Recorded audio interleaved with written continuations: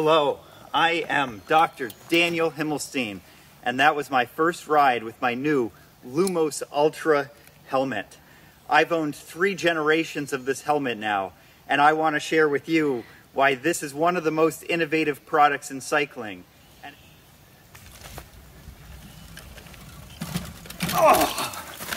Hello, again, I am Dr. Daniel Himmelstein. And this is the bike I was riding on the streets of Philadelphia while I urban commuted when I got my first Lumos helmet, the Kickstart. Let's light it up. This is Dr. Trang Lei, my wife, also known as Loveroo, showing off the Lumos Matrix. Let me introduce you to the 3 models here. First, which I picked up in 2018, is the original Lumos Kickstart. In the middle, we have the Lumos Matrix, which premiered in 2019, and then the just premiered 2021 Lumos Ultra on the right. All 3 models shown have MIPS, which stands for Multi-Directional Impact Protection System. And what that is a liner on the inside that can rotate independently. So on this helmet, the yellow part, and that can help dramatically when you have a crash with directional impact. So the studies have shown this adds quite a bit to the safety. They do make models without MIPS, although I would not recommend them. I think everyone and everyone's brain deserves MIPS or a similar rotational impact technology.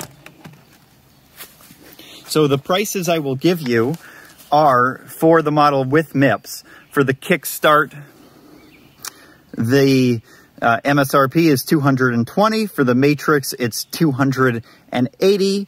And for the Ultra, it's $130. So right off the bat, notice that the Ultra is quite a bit more reasonably priced.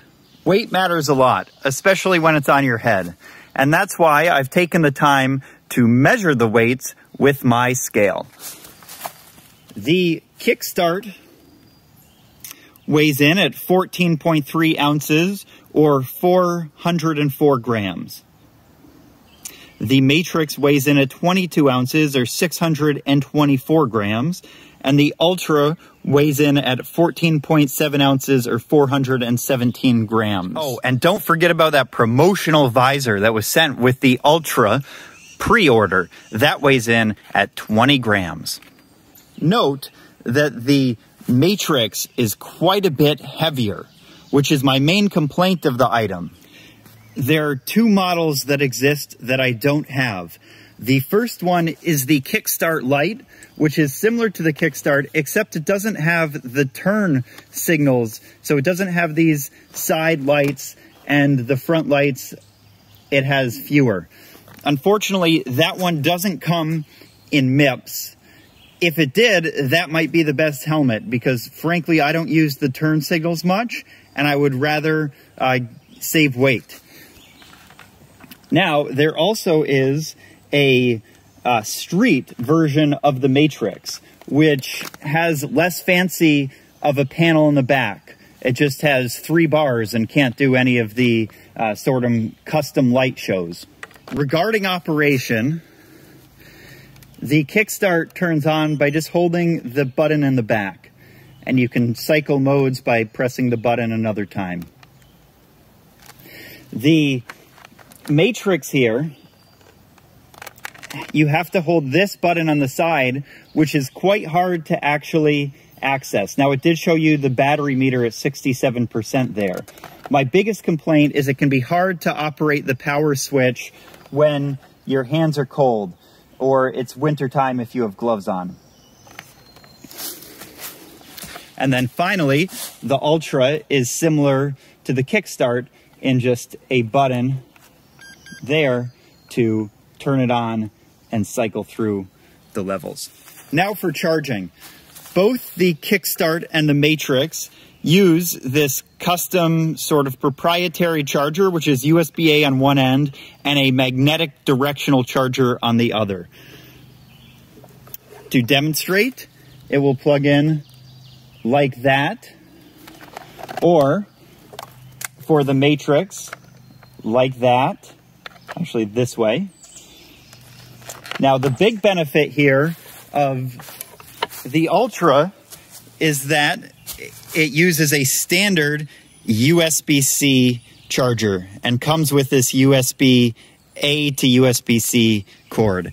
And for that, you open up the back and plug it in. The beauty here is this will be the same cord that your phone or your computer or any other device in the future will take. So not having a custom charger is a major advantage. One thing I don't love is that this doesn't feel very secure. It seems like it could flip up and there could be water ingress. Here are the turn signal controllers.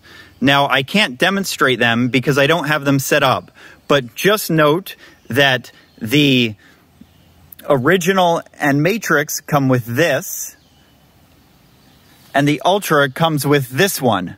Now, this is rechargeable with that magnetic custom charger. This one is not rechargeable. This one has the extra capability of having a motion sensor such that it can activate a stop mode when you're decelerating. Now, I don't actually use the turn signals because I haven't found them very useful and still usually just resort to hand signals to indicate which way I'm turning, especially since I'm not sure all drivers would understand what the signal means. Now, the lights are very effective at getting the driver's attention. I could see these being useful if you felt like signaling on a bicycle is very useful, or say you were leading some sort of group ride where you wanted to be able to signal without using your hands. You can get this one and use it with the Ultra if you would like, but that's an upgrade. These helmets are revolutionary for urban cycling.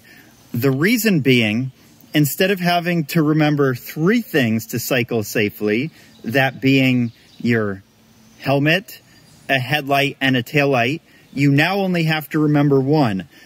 Furthermore, you only have to bring in 1 off the street and recharge a single item. So that is very helpful in situations where leaving your lights or helmet with the bike could lead to it being stolen. For example, in Philadelphia. Now, I do sometimes like to leave my helmet outside with the bike. Say, for example, if I'm just running into somewhere. And this is a place where the original Kickstart really shines, because a U-lock fits very easily through the hole. Now, yes, you could lock it like that or like that, but my worry here is that someone could still steal it, because it wouldn't be too hard to say, sew that strap back together.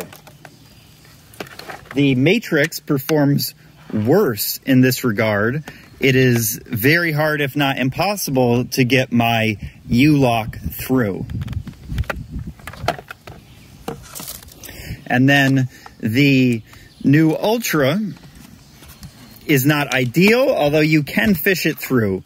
I would be slightly concerned with how tight this is and how close to the light that steel bar is going. Here I'd like to demonstrate the fit. Now note that all of them have this adjustment for different head sizes, which works quite well.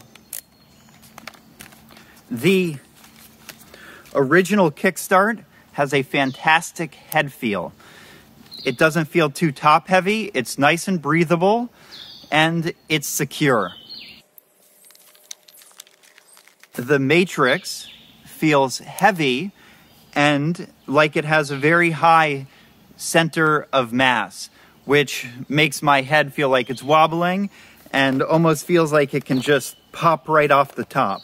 So I really do not like how this one fits. And you noticed in those weight measurements that it's quite a bit heavier, probably largely because it doesn't have or has very few holes, so it's not great at breathability, and it has this fancy panel back here.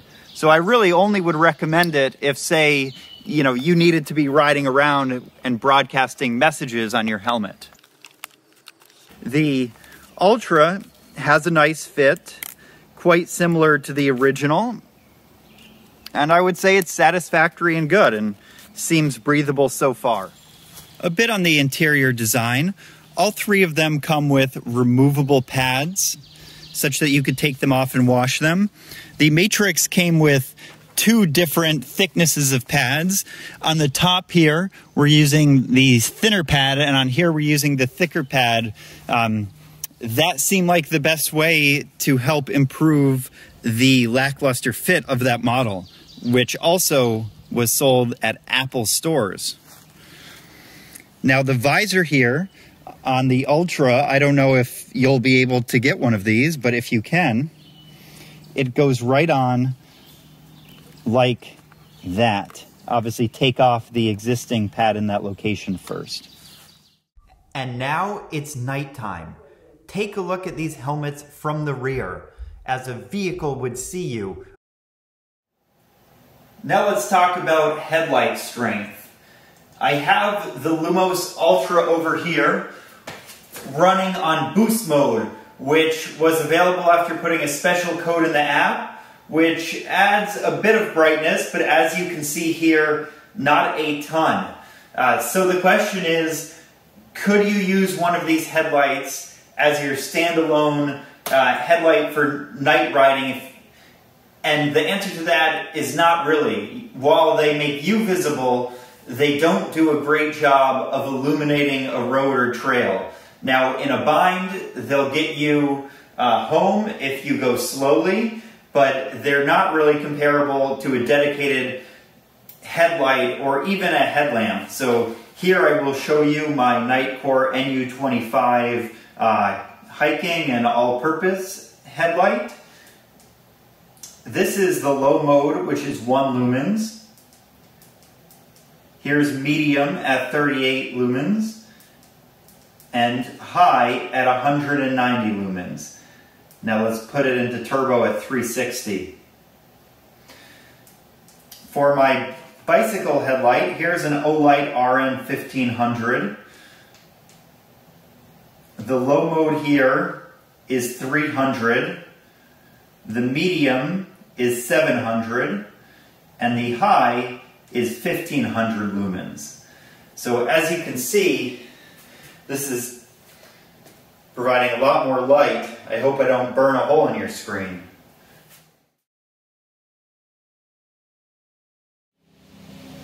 Okay, now is the verdict, the time when I say which one you should buy and why.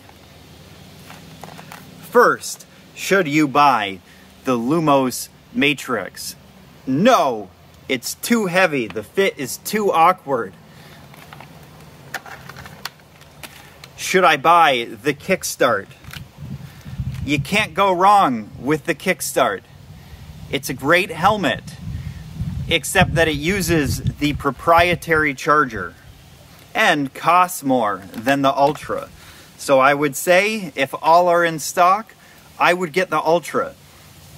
Now, you won't be able to get this beautiful color design because I believe that was only available for the pre-order crowdfunders like myself. Now, with that said, go out, cycle, have some adventures, and what I say, you might start your ride in the day thinking you'll get back by the afternoon, but you may not get back till way past dark. So that's why you need lights on your head in your helmet, where the cars will see you.